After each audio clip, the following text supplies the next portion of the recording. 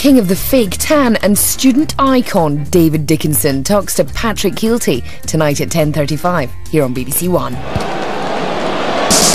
ball went over his head! Oh dear.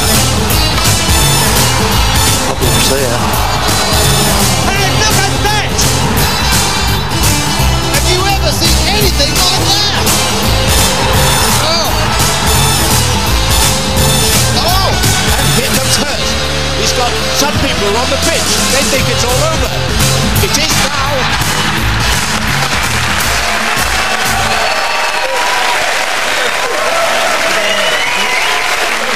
Hello and welcome to They Think It's All Over with Gary. And Rory is one of the few England cricketers who came out of the recent series against Australia with his reputation enhanced. He didn't go. Dominic Cork.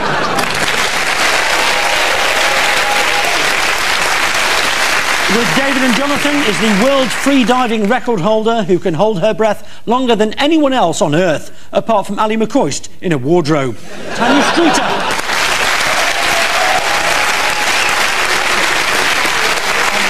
We open the show with Sporting Bluff. Gary, Rory and Dominic, your question concerns England's nemesis, Australian bowler Glenn McGrath. Remember this, Dominic? Another one. A real nothing stroke from Dominic Cork, and an everything morning for Australia. Now, Glenn McGrath's superhuman efforts this winter weren't restricted to the cricket field. After the recent third Ashes test, what else did McGrath do? Glenn McGrath rescued Richie Benaud when he got into difficulty swimming. Glenn McGrath helped put out a bushfire at his captain, Steve Waugh's house. Glenn McGrath helped deliver Shane Warne's baby. OK, so Gary's team, did Glenn McGrath save Richie Benaud from drowning, put out Steve Waugh's bushfire, or deliver Shane Warne's baby? Lads, we've got to be very careful about this. A lot is riding on this game tonight. Michael Owen has 50 grand on us to win tonight. David got very excited because during that clip somebody shouted, "Cork's out!" He said, "Oh, Shampa, stop it." 3 balls before I'd had a little word with him. I just asked him who'd released his chains off his ankles and perhaps just wound him up. The next ball hit him in the head. And then, obviously, you saw him get me out then and had a few words. What words did he have with you? I think it was something like, you'll have to go off the field, you English pommy git. Something like that. Early on you said, "F off you pommy is what he said. Yeah, something like that. That's better, yeah. Dominic, why do you want to motivate him like to knock your head off? Are you sick? He's not a footballer. He's not a footballer, Gary. He's a cricketer.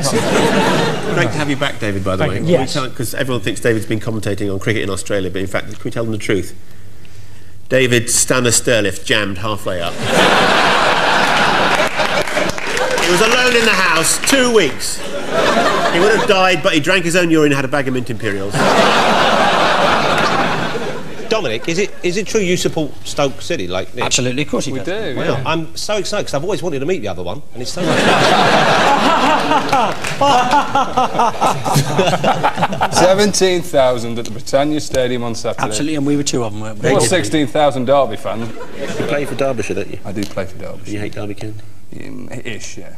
You get much... I still live there, Rory, so I want to go back to a house. Whereabouts exactly? So, Dominic, you really hate Derby County? Yeah, I do. I hate Derby County, yeah. Because I'm looking for a house in Mickleover. Oh, yeah. So what did you say, David? Nothing. Of course. What a silly David last question. spoken about 1999. Oh, we've missed What was him. it? Bushfire. I think a bushfire's the only chance England have got getting anywhere near any Ashes. The answer is he put out Steve Waugh's fire. So you think that David was telling the truth? Let's see if Correct. you're right. Yeah. Well done. Yeah. David had the correct answer. Steve Waugh heard the bushfire was approaching his home, so he rang McGrath, who immediately rushed around with a bucket to find that the flames were just 20 yards from Waugh's property. When McGrath arrived, there was a plume of smoke completely obscuring Waugh's house, and behind Phil Tufnell was the bushfire. Luckily, McGrath had nothing else to do that day. It was the 3rd day of the Test match. David, Jonathan and Tanya, it's Manchester United for you, or more particularly, those people who describe themselves as United supporters. Oh, that's fantastic by David Beckham. Final score at Old Trafford of Manchester United 4, Portsmouth 1. Now, what can you tell us about Man United season ticket holders, Gary's team? Dominic. 1,800 of Manchester United season ticket holders are Norwegians. 1,800 of Manchester United season ticket holders are convicted criminals. 1,800 of Manchester United season ticket holders are dead. So, are 1,800... Good question. So, are 1,800 of United season ticket holders Norwegians, convicted criminals, or dead? David's team. Nick, before we start on that... Here we go. Well, I just wanted to apologise if I seem a little tired this evening. It's just I was very busy yesterday. I was auditioning for the presenter's role in Stars in Their Eyes. Now, if Matthew Kelly is watching, we wish him well. I hope that there's no truth in that at all, of course, because imagine if he does go to jail that first night. Tonight, Matthew, I'm going to be your wife.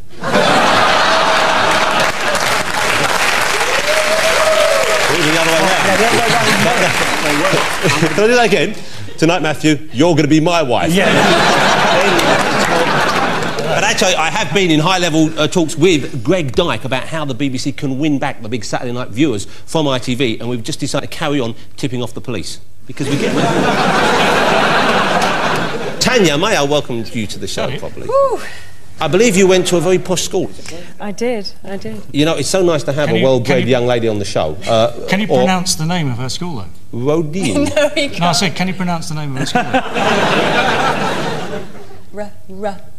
Well, keep doing that, I like that. Go on. I'm so very nearly there. You see, already she's gagging for it. For once, I'm not making the first move. So free diving involves what? What is this sport? Breath hold. You hold your breath.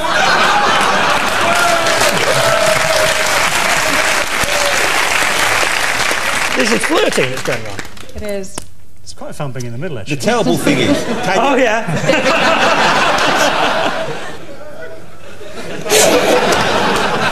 But really... You do that, you spit so far, you don't know how to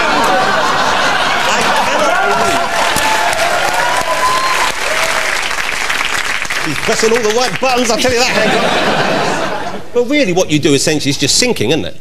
I believe the world record is still held by Robert Maxwell. And he's got to surface one of these days, hasn't he? What's that other thing you do? Static apnea? Static apnea. No, what's that? Good Lord. It's breath hold just face down in a pool, just for as long as you can do it. Well, if Barrymore's lawyers are watching... well, you might as well. They've tried every other excuse. Well, come back to us. Danger, danger! Plug in the bottom of the pool, he's trying out for the Olympics. She says head down in the pool and you think, I know where he's going. What was the question, Nicholas? I remember there was a question some time ago. It's about Manchester United season ticket holders. Did you read in the paper that apparently last year 20 babies have been named Romeo now?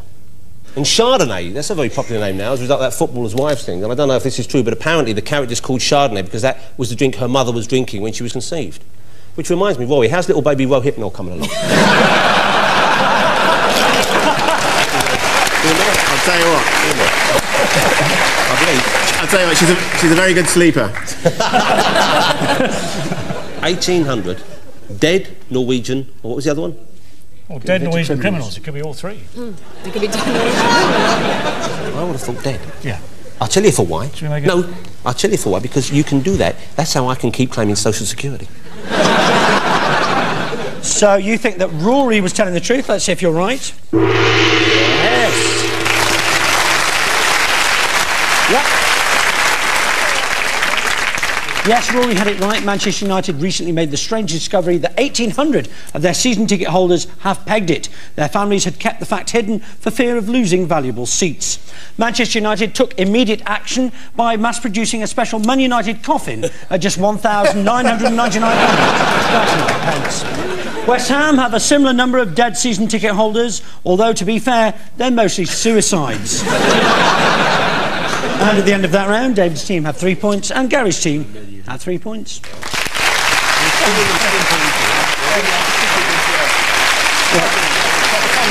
I think so. OK, time to figure out what's going on. Gary's team, here is yours.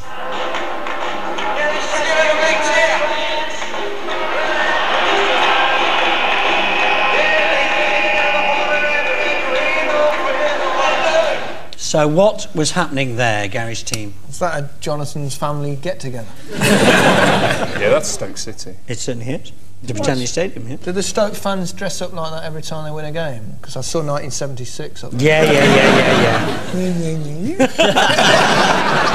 I don't know if you know Stoke, but it consists of a number of sort of conurbations. There's Stoke, Burslem, Longton, Tunstall, Fenton, and Hanley. Hanley. Very good, yeah. In fact, there was Arnold Bennett wrote a famous novel called Anne of the Five Shitholes. Based on Stoke. That's right. It's the only ground in the country where the announcer says, "Would the person with the car stop showing off?" So can you do an Elvis impression? No, certainly can't. The only one I do is Vindaloo, and that was last Saturday, completely out of my face on Budweiser. One of our top cricketers, ladies and gentlemen. It's only a matter of time before those ashes come back. This looks like, given the date and the time, it must have been the 25th anniversary of the death of Elvis. And some Stoke City supporters, for some unknown reason, perhaps they got a great sense of humour, as well as a great football team, decided to dress up as Elvis. It's a correct answer for 3 points. Well done.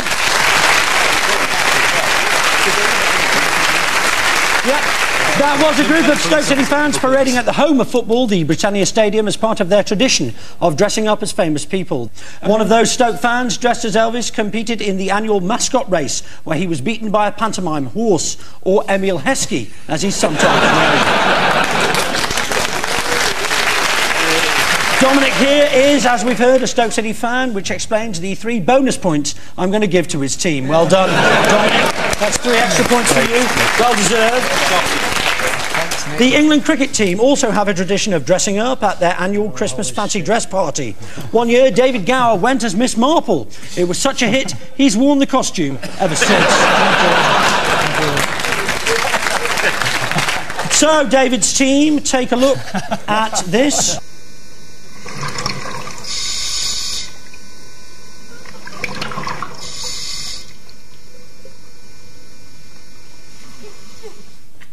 So what David's team was going on there?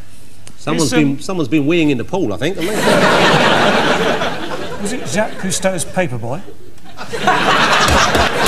I like that! Do you think that's someone from one of those triathletes and they've forgotten they're meant to ride the bike on land and swim? They must be strong. Don't you think they must be strong? What, me? It's a very simple question, David. Just nod. Alzheimer's can be a terrible thing. Still got all his own, well, most of his own hair, some of his teeth, and one of his testicles. Where did you put the other one? I think Michael Owen won it in a bet. All right.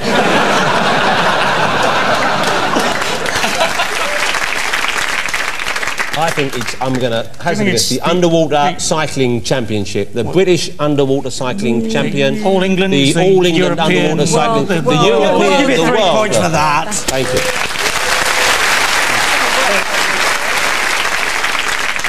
That was another underwater world record by Germany's Wolfgang Kuhlo, who set a time of 3 hours 15 minutes cycling 2.5 miles along the seabed. It is a genuine world record on the basis that no one else has ever been bothered to try it before. So, film of a rubber-clad German pumping away for 2 hours on an old bike.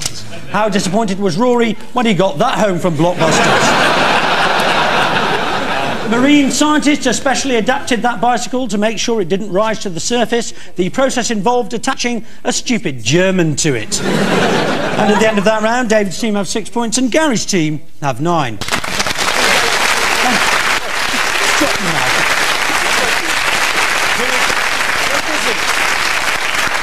Time to seek explanations for a pair of goal celebrations. Gary's team, it's the trademark celebration of Fulham's Argentine striker Facundo Sava. Good play by Montblanc and a lovely switch, and Sava hasn't got a touch, but Fulham lead with 10 minutes gone. Here he goes again, but it was Birmingham who were unmasked. Now, that was Sava scoring in the recent cup win against Birmingham, so what's the story behind that, Gary's team? Gary, you've scored a few goals. What was your celebration? I used to just go. Or when I was sweating, I used to go. So you always went like that, then? What about you, Corky? How do I celebrate? How do you celebrate? Telling the batsman to go forth and multiply and giving him a point off the pitch and then giving the match referee 50% of my match fee. And you wonder why David Graven's cut off your mobile phone? I just got a call saying SIM error on my mobile phone. When it came out to the gym, I rang the ECB and they said, you're no longer an England player. So that was it. And that's where you find out they cut your mobile phone off? Yeah, not even a text message, so thanks, England. You don't know cricket, do you? I play rounders sometimes. What? I play rounders. Cricket's glorified. It's a hard game, rounders. It's a tough game, rounders. You've got to whack. Never mind cricket, just up and down. You've got to remember 4 places to run in rounders. It's hard. That's why it's harder than cricket. You couldn't last in a rounders field. Look at you. Look, your hair all tinted like a Nancy boy, and you. I tell you, rounders, that's a man's game. In my spare time, I happen to be the coach of the Rodine Rounders team. It's kind of an unofficial position at the moment, and they've got a restraining order, but as soon as I get past So anyway, this mask business, Sabah. I was thinking, at his previous club, he got the nickname of a Wolfman, or self-styled himself Wolfman. This is suspicious, Nicholas. It is a bit, isn't it? And he wore that mask as it's the mask of Zorro, not understanding that Zorro is in fact Spanish for fox and not wolf. I'm not going to give you that, no. Contrary to reports, it has nothing at all to do with Zorro. The team he played for in Argentina were nicknamed the Wolves, and after he scored, one of the fans threw him a Wolfman mask. After that, the fans started sending him different masks, which he keeps in his sock and puts on every time he scores. Facundo Sava isn't the only sportsman to keep a surprise tucked into his sock. Linford Christie used to have one as well. Football does have a history of players wearing masks. There was Paul Gascoigne's protective mask, Trevor Sinclair's recent effort, and here's the grotesque gargoyle mask worn by Luke Chadwick. Oh no, sorry, that's his face. David's team, it's one of 2 non-league teams through to the FA Cup 4th round, Dagenham and Redbridge for you. Second chance for McGrath to get a decent ball in, and he does! And Paul Terry, 13th minute, unlucky for Plymouth. Dagenham take the lead. And a special celebration ensues, and you tell me what all this is about. So that was Paul Terry, brother of Chelsea's John, scoring for Dagenham and Redbridge against Plymouth in the last round. But what was that celebration all about, David's team? I read, Tanya, my little petit shoot. I read once you said, because of the diving, I imagine, that you wanted to know what it was like to be a fish. Is this correct?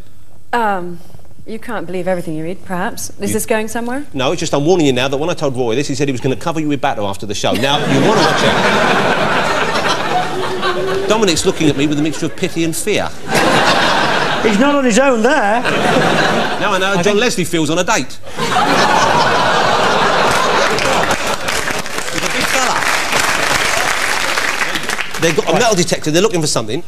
Cars, they're looking for an old car that's been buried because they're... For a Ford Anglia from 1973. You don't know, do you? A metal football that was used in primitive times. No, do you? Any ideas over here? I think it's a jokey tribute or reference to either the team captain or the coach whose hobby is collecting stuff, scrap metal on beaches and... I'll give you 1 bonus point for that, yeah.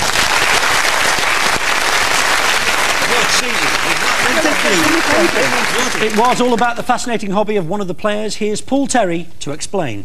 When I scored against Plymouth in the FA Cup, the reason behind the celebration was our striker Steve West is a metal detecting enthusiast, so we decided to take the mickey out of him as he gets a lot of stick off the lads, and that was the reason behind the celebration.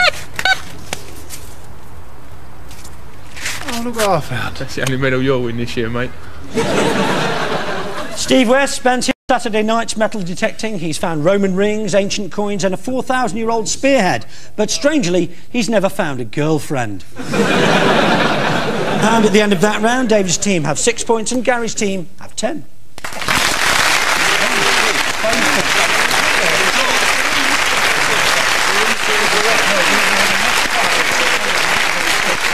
Time to deprive our regulars of their right to sight as we play Field of Sportsman. David and Jonathan, you're first this week. Take your positions, please. David, I think you need to speak out because I don't think it's fair tonight. For a start, Nick's given 3 points, bonus points, just because he supports Stoke.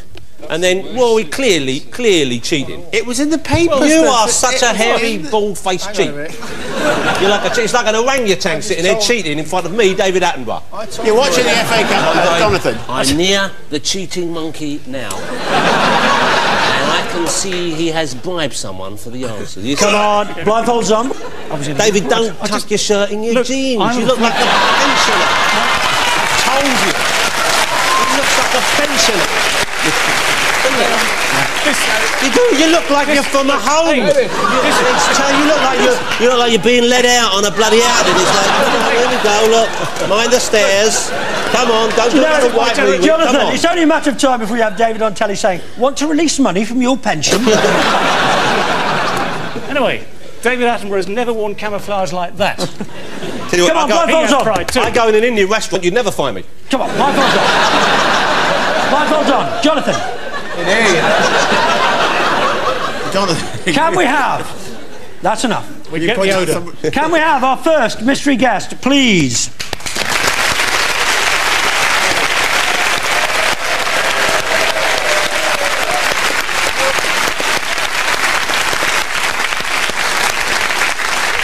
OK, and your time starts now. It's moving. Thank you. It's sooty.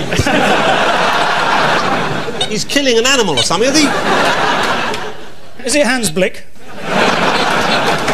Is this where England went wrong in Australia? Because what you've got to do is you've got to get the grip right. You just tuck it under your arm and walk off, all right? That's it. No, it's a bullshit meter.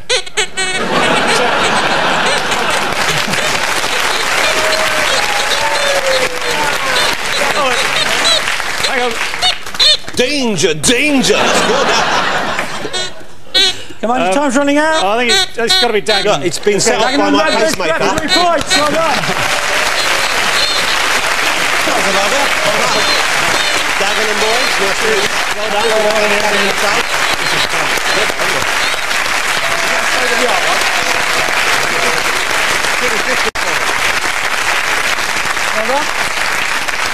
Gary and Rory, blindfolds on, take your positions. You have a similar amount of time to figure out who's at your fingertips. You've got the holes in there. It's great for me. I had all their bums lined up right in front of me. Did you? Woo. Is that what you look at first when you see a young fella?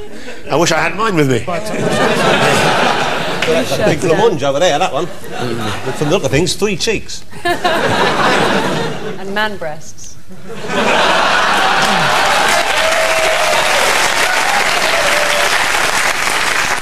So, can we have our second mystery guest, please?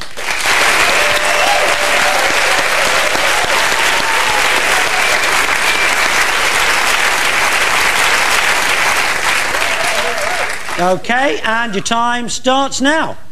Well, a great round of applause, so it's not Lee Bowyer, we know that. Hang on, it's a bloke in a wetsuit. It's a bloke in a wetsuit holding a television aerial. He's the one Rod Hull should have got round that night. I'm supposed to know. Oh, hang on a minute. Hang on. My woman detector's gone off. Oh, stay here. Ouch! What is this? Where are you, Gary? It's a swing. That's typical. Rory's getting a feel and Gary thinks, no, it's a swing. God. It's a woman on a pole! In rubber! It's my birthday!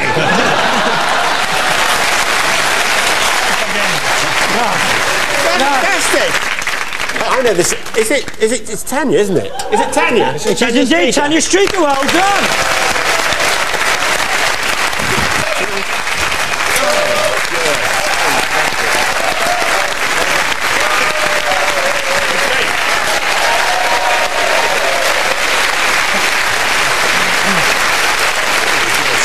That round, David's team have 9 points and Gary's team have 13.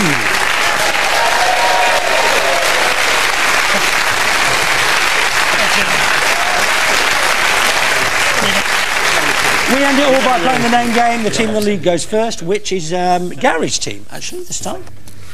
OK, 90 seconds, and your time starts now. Whoa! Same name as me, a cricketer. Glenn McGrath. Very good indeed. Wears a mask, plays at Fulham. Sava, Facunda Sava. Very good. This is a one-day batsman. When you steal something, colloquially, you... Pinch. Nick it. Nick. It's not very good, yeah. You know when you were feeling Tanya, you felt a bit... Bottom. Aroused. No. More sort of horny. Sore. Horny. No, horny. Horny. Randy. Yeah, and an animal that goes... Quack, quack, quack, quack. Duck. Yeah. Randy Duck. Very good indeed. Chelsea player, used to play for Holland, same name as you and Churchill, actually. Dirk. Winston Bogart. Very good indeed. Second name, what you've got inside... Well, not what you've got inside your head. What most people have inside their head. Brain. And his first name, anagram of brain. Rainb. Brian Bray, thank you very much. This is a Belgian tennis player and a girlfriend of Leighton Hewitt. Second name sounds like that part of the church which has a vaulted, covered. You know, no, it's not worth it, is it? It rhymes with Kim Clijsters. Oh, no, you know, if you're very clever, you've got a big, what's it called? Brain. You're called. A rain. No. If you're very brainy, but if you're Australian, you're not brainy. You're brainy, mate. Briny. Yeah, it's a golfer.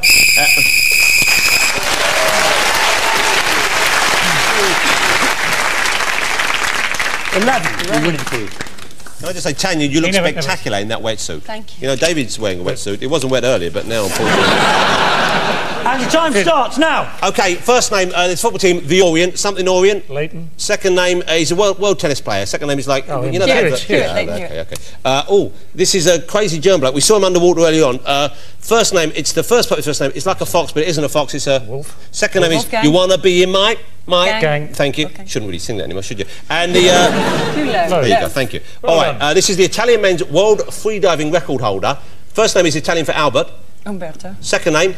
Don't wait. If you know, jump in. Like Bet now, Michael. Bet now, Michael. You're in. This is a cricketer, an Australian. Second name. It's a cheap champagne, I believe.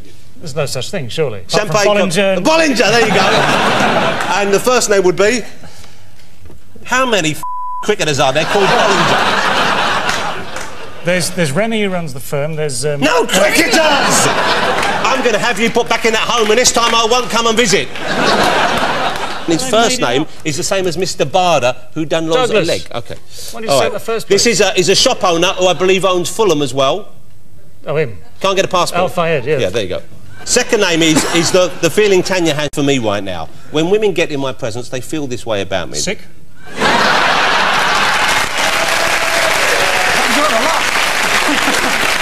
See? Rattling around here somewhere, there's still a brain. All right, first name is, you would say if you were an American, you'd say Keanu Reeves, say, yeah, but seriously. Really barking up the wrong tree here. Keanu Reeves! All right, you see, we could have won. We pulled together as a team. Dude, love, seriously, dude. So, at the end of all that, David's team had 14, but this week's winner is Gary's team with 19.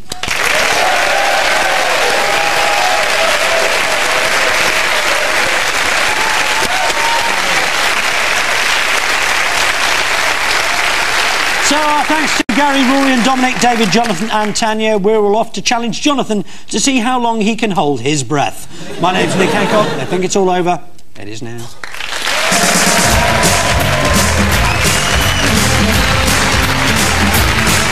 There's a rumpus brewing in the canteen. Victoria Wood's Dinner Ladies over on BBC Two in a moment.